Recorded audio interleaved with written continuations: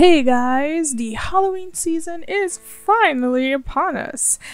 And with that, we're going to do a chat and draw video today, starting the month with one of my favorite spooky and yet very sexy creatures, vampires. I have a few drawings planned for this month, and one of them is based out of one of my favorite books and also movies, so I can't wait for that, because it's definitely gonna be the Halloween special, so I really cannot wait for that. I know I normally show you guys the whole sketching process, and there's a lot of erasing.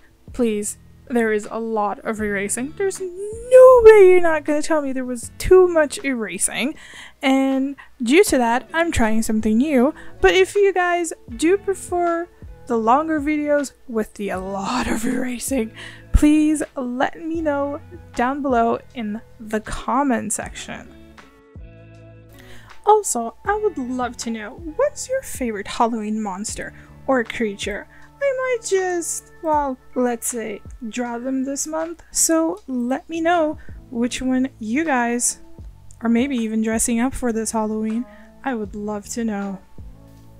I used my favorite water and fade-proof fine liners from Uni Pin. I used 0.8, 0.4, and 0.1 for the smaller and finer details. I have to buy new ones. I really need to buy new ones. My 0.1 is kind of fading away into the dark, unfortunately.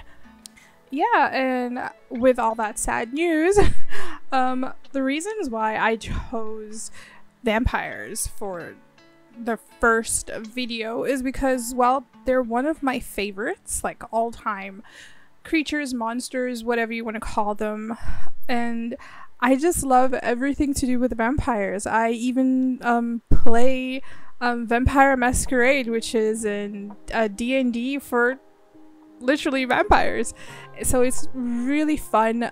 I also love them because of movies and series, and I remember watching Buffy the Vampire Slayer for the first time when I was around like 7 or 8, and it became one of my favorite TV shows. Even with all the controversies these days, I still love the gateway that show opened up to me, especially around vampires. And yes, David Berriozzi's character, Angel, was my crush. He is, I think he, until today, is my crush.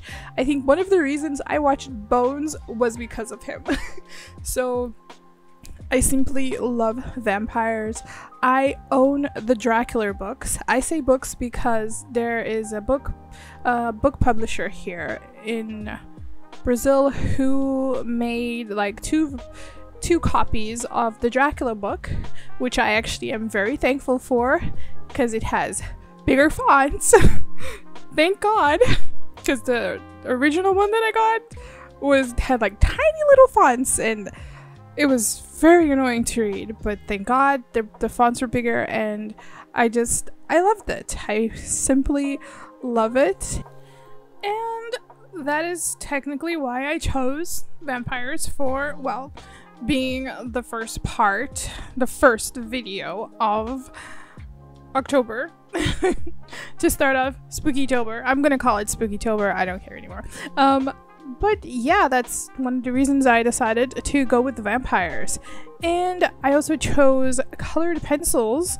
I have been using colored pencils for a really long time now, and I also now own markers, so we will have a really nice video with markers, and I cannot wait to show you guys the artworks that I made with the markers. But coloring pencils, I know a lot of people get this whole idea of coloring pencils being very hard to use. Honestly, I also used to think that, because when I used to, like years ago, I used to draw a lot. My art wasn't as pleasing as it is now. Well, at least that's what I kind of think. But I really had this issue with coloring. Like when it comes to shading with graphite, I have no problem with that. I really love the shading and finding out the light sources, which helped me a lot. I guess you could say my fear of coloring years ago made me literally learn a lot about shading or color values.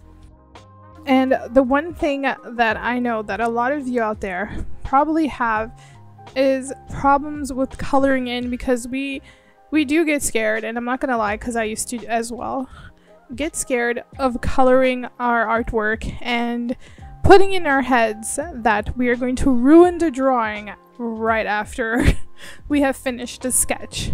And sometimes that isn't the case, but sometimes it is. I'm not gonna lie. Sometimes it is the case. Yet if you never try, you will never get there. And that's what I started doing. I started trying. I started finding love for realism, which is the one thing that really got me into colored pencils, and learning how to use the one thing that digital artists use all the time, just that we don't have a Control-Z, which is layering. Layering colored pencils is one of the best things you could possibly ever do when learning. I know that sometimes it is good for you to start out from the darkest parts to the lightest parts, but sometimes, especially if you're a beginner and you have no clue where you're going with the drawing, you don't know where your lighting source is going to be, it is best for you to simply start out from light to dark, so you can see where you want your dark points in the picture, like in your art, to be. I understand that completely, because I normally still do that today with my original drawings, because it's something that, you know, I take out of my head. And even so, when I use references, sometimes I don't like to use the light source that from the reference I use, like from the pose. I don't like to use that reference light source, and that literally makes the whole layering and the building up that you're gonna do in your art be so much better. Yeah, that's simply what you guys should be doing, is simply layering after layer after layer. It will make your life so much better in such different ways that, okay, it will take some time, but hear me out. Taking your time whilst you are producing your art is good. I know that sometimes you want to be finished with an artwork like 2-3, okay, I think 3 hours is kind of fat, kind of like a long time, but mostly like at least 2 hours, sometimes even less. But the process you take just to create your artwork in a nice, slow and calm environment, I think it's the best therapy ever. And I guess that's why I like to take my time whilst I'm coloring, whilst I'm layering the colors, even like picking out the colors. Sometimes I also like to take my time, because it's not only just a process, it's actually very calming. I think a lot of you guys know I have a lot of stress and anxiety. I think I've said that in a couple of videos. And the one thing that got me away from the stress and the anxiety, and sometimes literally emptied my head from all of the nonsense that you could possibly get from the real world today, was sitting down and taking my time drawing, coloring, painting, just relaxing. I know that sometimes I would like to finish an artwork a bit faster, I'm not gonna lie, but that's kind of just part of life, I guess.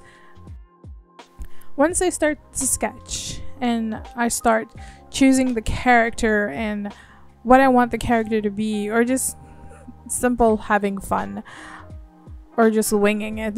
Sometimes just winging it and see what comes out.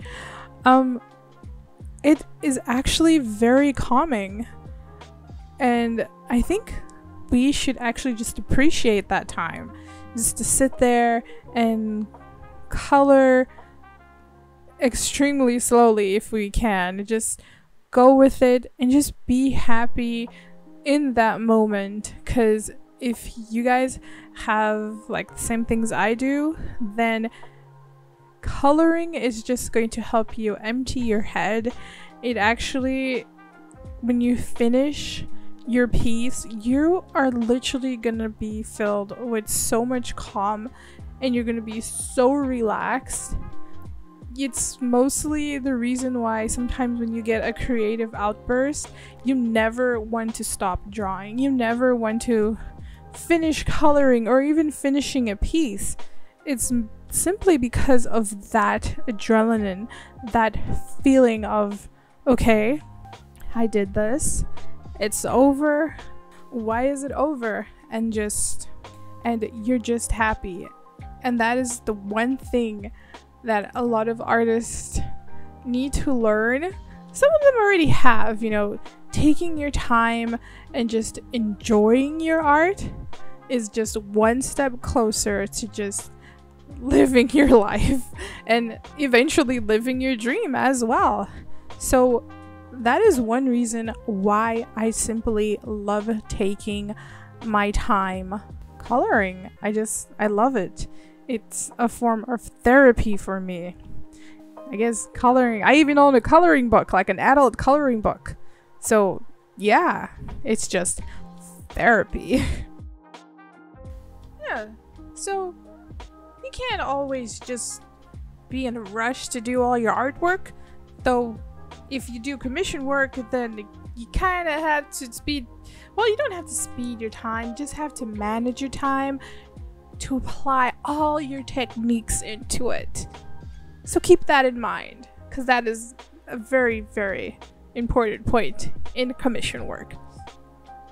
But I mean, I'm not gonna lie, I did promise that I was not gonna use cerulean blue again as undertone for a skin because it made them too ashy, and yet I used the same blue again.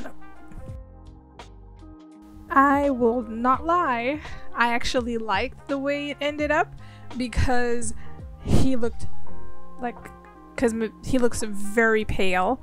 And you know the weird thing, I have not named him, and I honestly don't know what to name him yet. If you guys have any name suggestions, leave them down in the comment, or else I'm going to name him Gene. There, Gene. There, I gave him a name. It's done. Game over. It's over. He became a character now. I wonder what his backstory would be like. I'll think about something. Maybe one day I'll tell you. But either way, I really enjoyed drawing and sketching and coloring this piece for the simple fact that, one, he's a boy, and I do not, and I mean I do not draw boys. And I got into the whole, you need to draw something other than girls, because it's actually fun, and because it's also getting out of my comfort zone. So I tend to, if I am too comfortable drawing something, I will like to start introducing some new things into my art. So now I literally had no clue how to draw boys. It was very terrible. It was really bad. Really bad. I don't actually think I think I only own like one picture of a boy I attempted to draw like once, or maybe I have another one, but I normally do not draw boys. And this is one thing I really liked because I got out of my comfort zone and I really enjoyed coloring him. Though I'm not gonna lie, I have this thing with hair. I like drawing hair strands. Ever since I learned how to do hair strands, I just like to take the incredibly long route to doing hair. I could just sketch out and then color, you know, like shade everything in where I want it to be dark, and then just add in like those little final details. Unfortunately, I don't work that way. I really love just taking my time and drawing each hair strand, especially the dark tones. It just brings so much life into the hair, especially because the blue isn't so vivid in the video, unfortunately. But soon, all of that is going to be a thing of the past. Secrets. I got secrets. I got a lot of secrets. But yeah, moving back into what I was saying. But yeah, I really enjoyed coloring in the hair strands and just taking my time building it up, because it's just something, I think it's just a technique that I know I could do better and faster, but I like to do it. It's actually very calming seeing myself just like doing the strands, having fun, understanding the flow of the hair and where I want it. I'm not gonna lie, I would have changed his hairstyle if I had to, so maybe I wouldn't have done such like a, I don't know, I don't really remember what this hairstyle was called, but I think Nick Carter from Backstreet Boys, he used to have a similar haircut.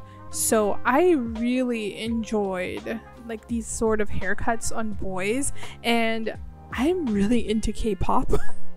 And I'm also getting back into K-pop, thank God. I actually missed it a lot. And I think one of the things that I most adore out of their hairstyles is when they have this kind of cut. I just think it's so sexy. I don't know. I like it. It's a me thing. I really enjoy it.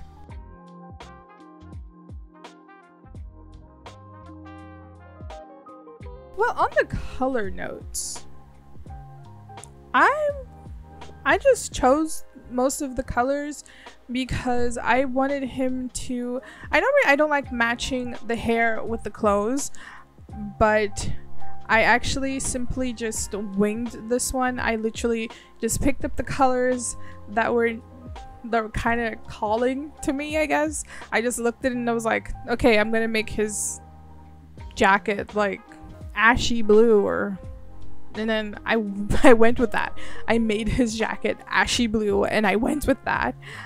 His shirt, it was supposed to be brown, and then I was like, no, he's gonna completely fade out if I do something like that. So I just made it deep red. I just put like a red on top of it, and it kind of became like blood red. So it kind of matched what I wanted into like the vampire style. And the one thing that I would change, I would literally put like little droplets of blood on his lips just to give him the vampire style and what I mostly enjoy and love about vampires. Yet I didn't do that, so it kinda, just a little bit, kind of made me a bit sad, not gonna lie.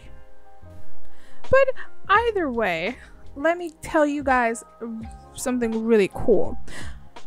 When I was in grade 5, maybe grade 5, 6. Yeah, I lived in Durban, South Africa back then. I used to have a nickname, which my nickname in school was Buffy, because I was obsessed with Buffy the Vampire Slayer. So yes, there, I said it. And thus, since I was 7 or 8, my love for vampires. And so our time is coming to an end. No, it's not. I'm just messing with you guys. But I will be leaving you guys with this nice, chill, relax song so you guys can appreciate the rest of the artwork. And I hope you guys have an amazing day. Don't forget to like this video, don't forget to comment and subscribe for more awesome videos. And I'll see you guys next time. Bye, guys!